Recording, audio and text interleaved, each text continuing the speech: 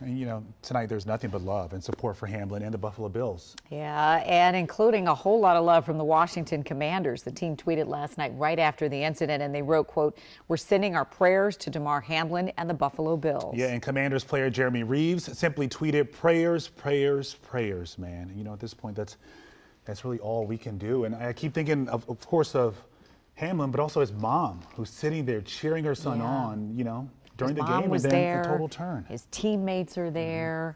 Their families are there. All of us bearing witness to this. I mean, we know that football is a tough sport, but nobody expects to see the players that they're cheering for in the game that they love, to see someone not be able to get up. That was horrific for everybody. So you're right. We are, as a nation, praying for the well-being of Damar Hamlin, that he will recuperate, that he will be back at the game that he loves, but most importantly, that he'll be healthy and he'll be whole.